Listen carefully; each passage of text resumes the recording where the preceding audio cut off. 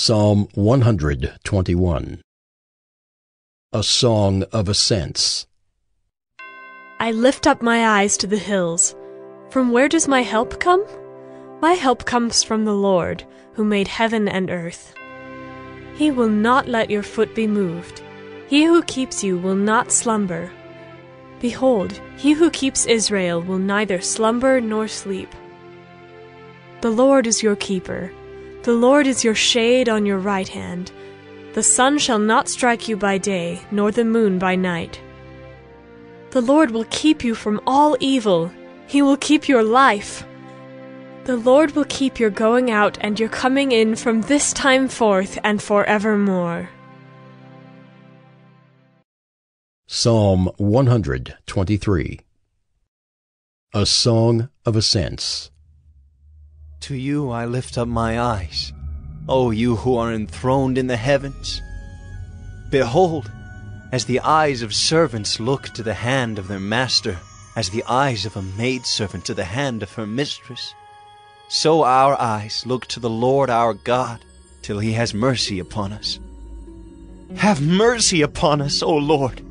Have mercy upon us! For we have had more than enough of contempt. Our soul has had more than enough of the scorn of those who are at ease, of the contempt of the proud. Psalm 124. A Song of Ascents of David.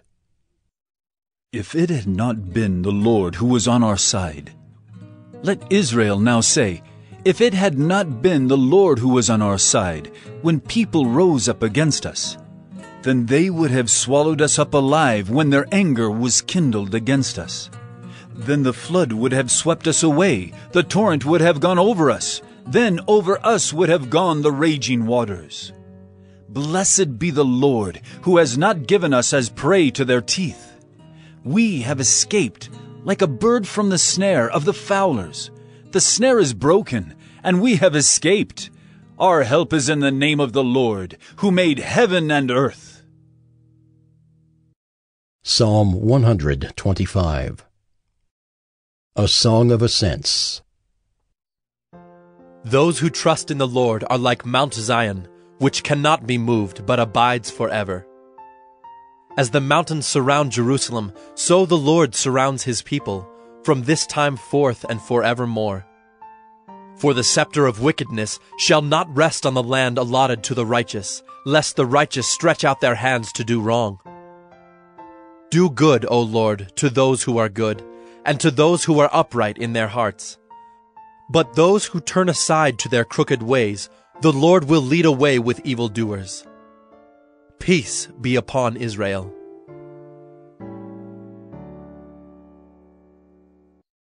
Psalm 128. A Song of Ascents. Blessed is everyone who fears the Lord, who walks in his ways. You shall eat the fruit of the labor of your hands. You shall be blessed, and it shall be well with you. Your wife will be like a fruitful vine within your house. Your children will be like olive shoots around your table. Behold, thus shall the man be blessed who fears the Lord. The Lord bless you from Zion.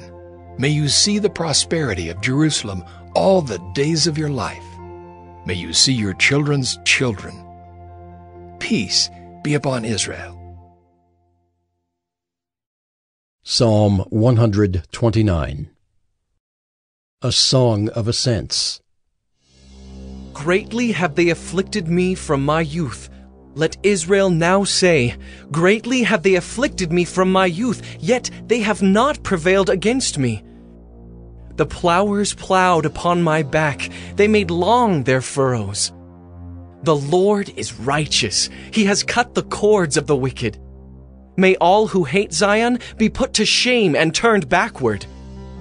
Let them be like the grass on the housetops, which withers before it grows up, with which the reaper does not fill his hand, nor the binder of sheaves his arms, nor do those who pass by say, The blessing of the Lord be upon you. We bless you in the name of the Lord.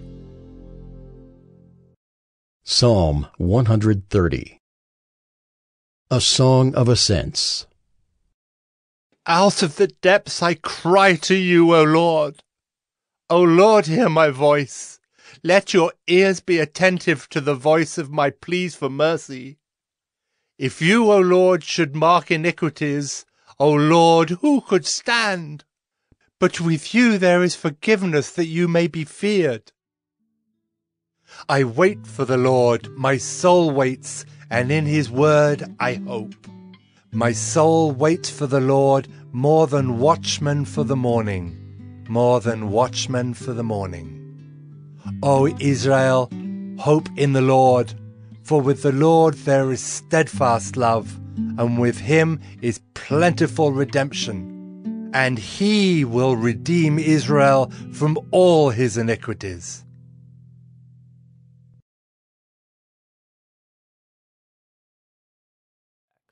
So Jesus asks his disciples, chapter 16, he says, "Who do you all say that I am?"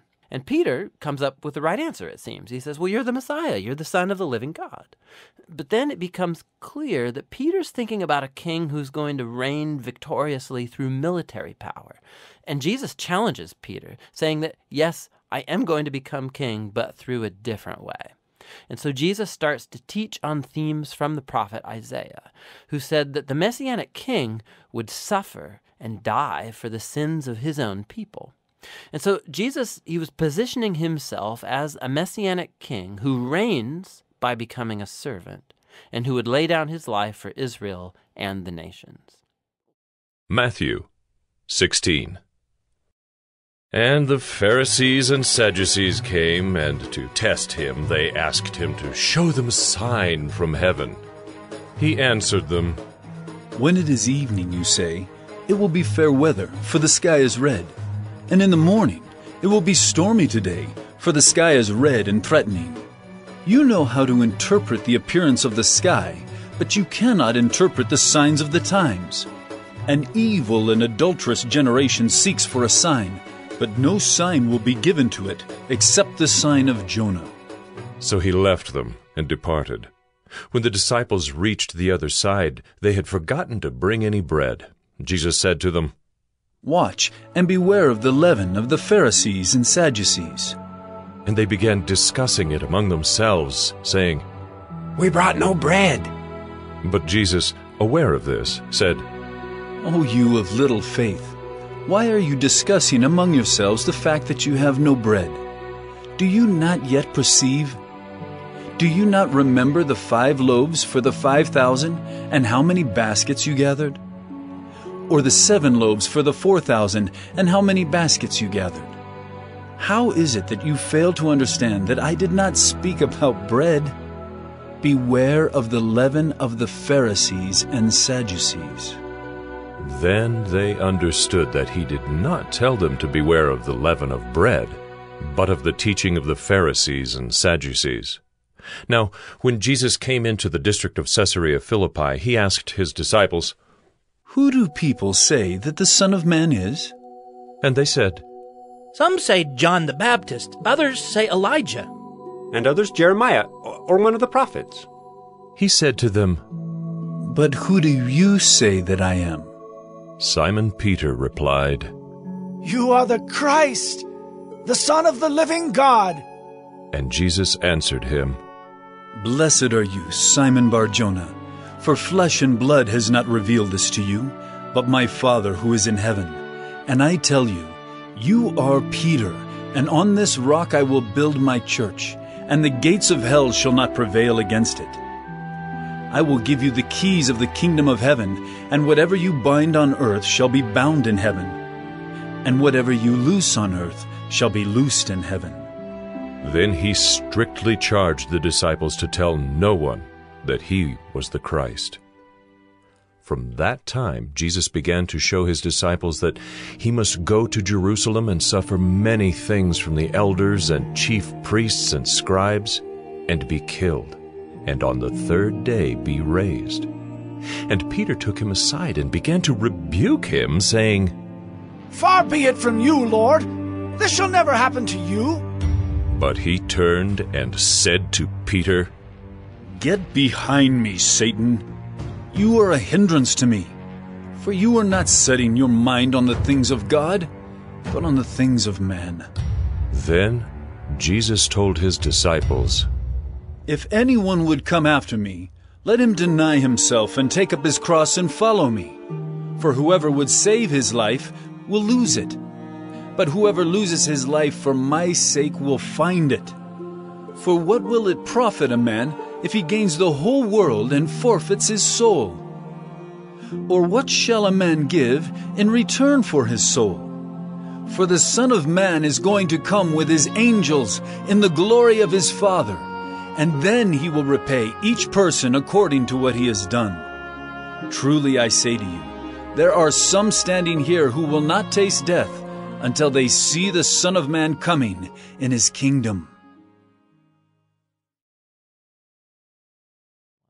Jesus' point is that he really is the Messiah, bringing God's kingdom, but it doesn't look like what anybody expected. And this growing confusion about Jesus among the crowds is connected to a key idea Mark emphasizes at the end of Act 1, that even among Jesus' disciples there's confusion. Even they are struggling to grasp who Jesus really is, and that brings us to Act 2. It begins with a crucial conversation. Jesus takes the disciples aside and he asks, "Who do you all say that I am?" And Peter speaks up, saying, "You're the Messiah."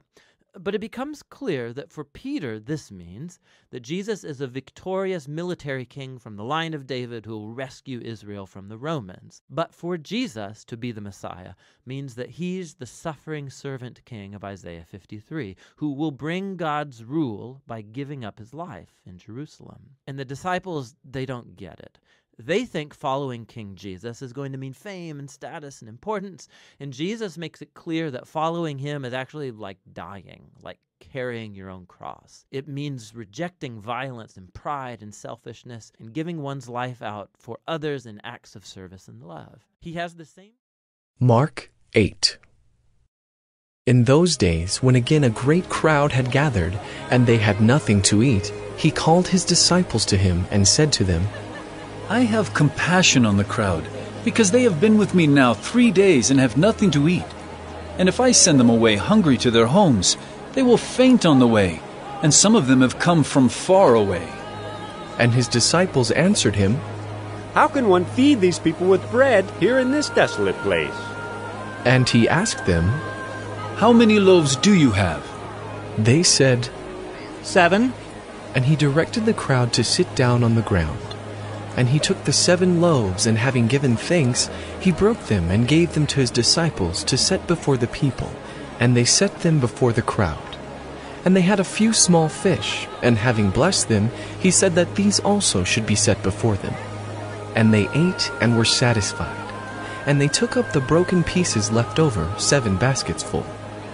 And there were about 4,000 people, and he sent them away. And immediately he got into the boat with his disciples and went to the district of Dalmanutha. The Pharisees came and began to argue with him, seeking from him a sign from heaven to test him. And he sighed deeply in his spirit and said, Why does this generation seek a sign? Truly I say to you, no sign will be given to this generation. And he left them, got into the boat again, and went to the other side. Now they had forgotten to bring bread, and they had only 1 loaf with them in the boat. And he cautioned them, saying, Watch out!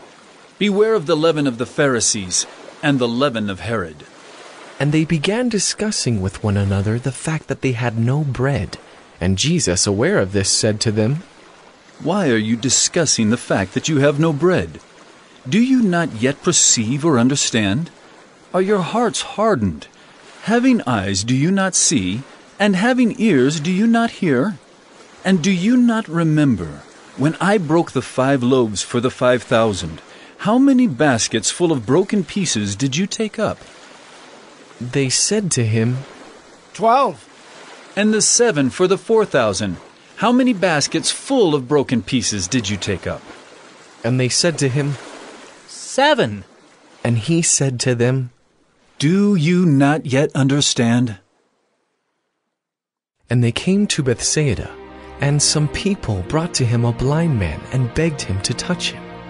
And he took the blind man by the hand and led him out of the village. And when he had spit on his eyes and laid his hands on him, he asked him, "Do you see anything?"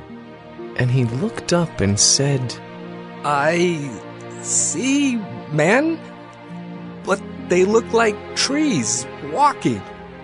Then Jesus laid his hands on his eyes again, and he opened his eyes. His sight was restored, and he saw everything clearly.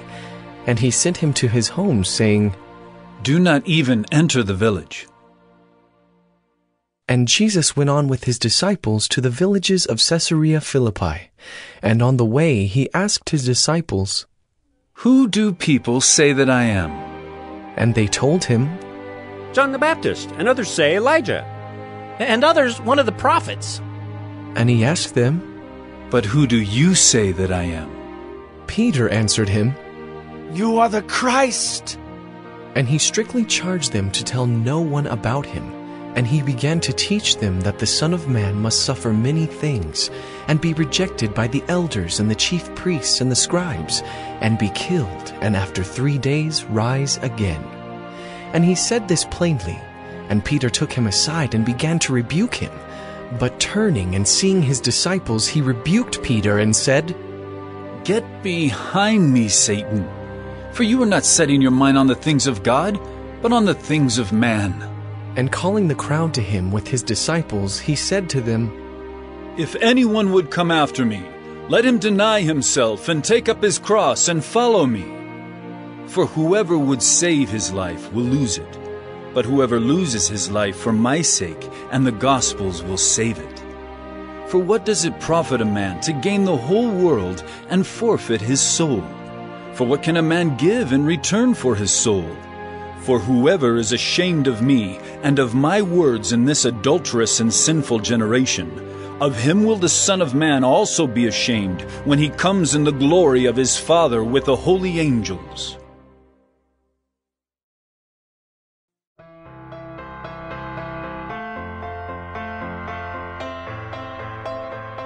And if you're watching us online, you can trust in Jesus Christ, your Savior, right where you're at, right where you're sitting. The Bible, again, if you would just believe that Jesus died on the cross and paid for your sins and that He rose again the third day, God promises you that He will save your soul and adopt you as His child. And if you do that, we ask you to please email us and let us know that you've done that. The email address is info@exaltcc.com.